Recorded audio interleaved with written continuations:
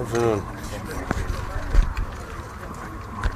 This is a major blow to the nation of Kenya.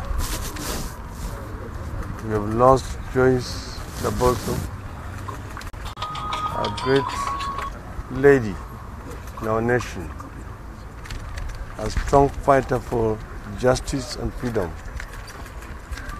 She has stood firm ever since she joined the world of politics, following the tragic death of her sister, Lorna. And she has all the time stood on the side of the right. She has again fallen victim of cancer. Just this week alone, we have buried about 5 people who have died of cancer.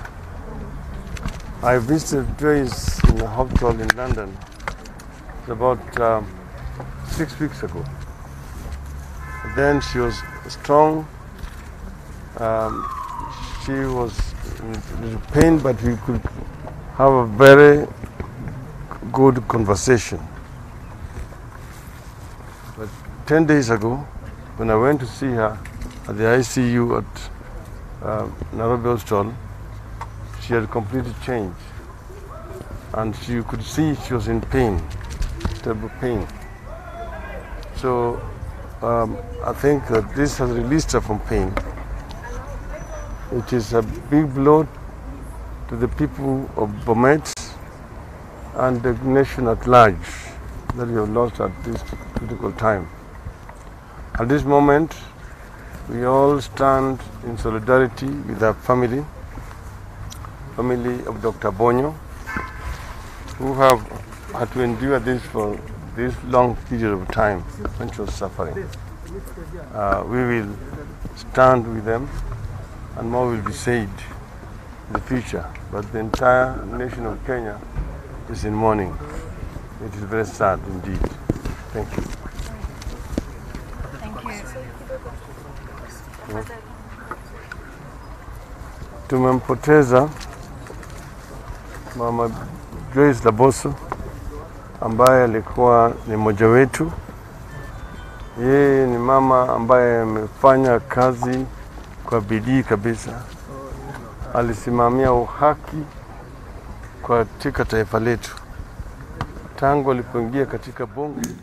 Na mtazamaji, huyo ni kinara wa NASA Raila Odinga akitoa risala zake rambirambi kwa kumpoteza Daktari Joyce Cherono Laboso ambaye ni gavana wa Bomet. Na hapo unasikia kwamba nataka tumesema hapo awali alikuwa amemtembelea katika hospitali ya Uingereza wiki 6 zilizopita, na alikuwa mcheshi na alikuwa na furaha licha ya kuwa kwa uchungu au kuwa na maumivu. Alikuwa na matumaini kwamba atapona, lakini anasema wiki moja zilizopita au wiki 2 amemtembelea na mambo yalikuwa yamebadilika. Na alikuwa na uchungu mwingi sana, kuonyesha tu makali ya saratani yalikuwa menea katika mwili wake. Raila Odinga vile vile anasema kwamba kifo cha Laboso kimepokonya taifa la Kenya viongozi au kiongozi ambaye alijitolea kwa hali na mali kuwatumikia wananchi wa Kenya na vile vile wakazi wa kaunti ya Bomet. Raila anasema kwamba ari ya Laboso ya kuweza kusukuma mbele gurudumu la wanawake kupata nafasi ya uongozi imepata matatizo kidogo, lakini anaamini kwamba yale ambayo aliacha na bila shaka sifa ambazo alikuwa akizipigania wanawake wengi wataweza kuzikumbatia na kuendeleza mbele mapambano ya kupata nafasi zaidi katika safu za uongozi ndani na nje ya serikali humu nchini. Mpenzi mtazamaji, tunataka kwenda moja kwa moja katika kaunti ya Uasin Gishu katika mji wa Eldoret, tusikie na wananchi wanazungumziaje. Tunaye mwandishi wetu Gabriel Kudaka, habari hizi zimewafikia vipi wananchi wa Eldoret? Asante sana mwenzangu Swale. Kufuatia kifo cha gavana wa Bomet Joyce Laboso ambacho kimeingia siku chache tu baada ya kifo cha mbunge Kibra Peter Kenneth samahani, wenyeji hapo wamestika sana kifo hicho cha gavana Laboso, na haya ni baadhi ya maoni yao kuhusu kifo hicho. Je, mnapokeaje habari za kifo cha gavana Joyce Laboso? Asante sana. We are so much saddened as people of Uasin Gishu and Kenya at large, kwa sababu kifo cha Laboso imekuwa ongezo la pigo kwa serikali na pia pigo kwa wananchi wa Kenya, kwa sababu kifo nyingi inamaanisha kuna shida. Lakini tunasema pole kwa watu wa Bomet na tunaambia Mungu awasaidie, na pia familia ya Laboso muweze kuvumilia na kujua tu haya ni mambo ya Mungu. So tunasimama na watu wa Bomet. Okay. Ndugu, unajipokeaje habari hizi kifo cha gavana wa Bomet? Mimi nasikitika sana, na jambo lenye nitaanza kuambia ni kwamba pole kwa familia, lakini kansa, naweza sema kuwa kansa imekuwa kero kwa sisi katika taifa la Kenya. Kitu ambayo mimi ningependa kama mbunge, tumeangalia wabunge wanatumia ugonjwa wa kansa, imewaadhiri sana. Mimi kitu ningesema kwamba mbunge anatumia milioni 1 kwa mwezi mmoja.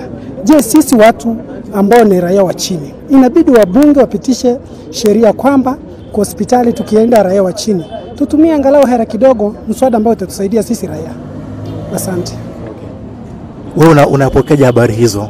Okay, kwanza kabisa kwa majina naitwa Bernard Ngicho, mkaji wa Eldoret. Ningependa kutoa rambirambi zangu kwa watu wa Kibra ambao wamepoteza mheshimiwa yao Ken Okoth, pia watu wa Bomet ambao wamepoteza mheshimiwa Laboso. Kero la jambo la kansa Kenya imekuwa ni kubwa sana, na serikali lazima ikuje haraka iweze kusaidia wananchi wa Kenya, kwa sababu hili jambo la ugonjwa wa kansa imekuwa very common. Na kwa kabisa tunajiuliza hapa chini ya kwamba kama waheshimiwa wetu wanaweza kufa hivyo, je, wananchi ambao ni sisi ambao hatuna mwelekeo, hatuna msaada ambao tunaweza pata kuenda hospitali kubwa kama waheshimiwa wanaenda, je tutafanyaje? So serikali lazima wakuje na jambo la kutatua maneno la kansa Kenya. Asante. Unapokeaje kifo cha gavana Laboso? Kwa majina naitwa Alfred Kimeli. Mimi ni mmoja wa vijana wa kaunti ya Uasin Gishu. Tumesikitika sana kwa kusikia kifo cha gavana Joyce Laboso, gavana wa Bomet. Sisi kama vijana wa Uasin Gishu tungeomba serikali waingilie kati na waone ugonjwa huu wa kansa kuwa na waingie, aswa serikali ya Jubilee watangaze ugonjwa ya kansa ikuwe national disaster, na waamuru ama waombe msaada kutoka mataifa zingine ambao wameweza kukidhi hizi ugonjwa wa kansa. Jambo la pili ni kwamba ukiona ugonjwa wa kansa ni kama watu wakubwa kama governors, MPs ambao wanaangamia kwa ugonjwa wa kansa. Kuna pia watu wa maskini wa hali wenye kitengo cha chini ambao wanapata kipato cha chini. Tungeomba serikali pia waongeze katika mradi yao ya National Insurance Cover kama NHIF, waongeze katika mradi ndio waweze kusaidia wale wagonjwa wa kipato cha chini. Kwa saa hii tunaangazia kama gavana kama Joyce Laboso, lakini tujue kwamba kuna wale wagonjwa ambao wanakufa lakini hatuwezi tukaona, lakini ni wengi. Saa hii hata ukiona kuna watoto ambao wanasaliwa wakiwa na ugonjwa wa kansa. Hasa tunaomba serikali ya Jubilee wauchukulie ugonjwa wa kansa kama ugonjwa hatari sana kwenye taifa letu, na waikise madaktari wengine kama taifa kama Marekani, kama India ambao walete vifaa vya kansa sikuje karibu na wananchi. Asante sana. Asante.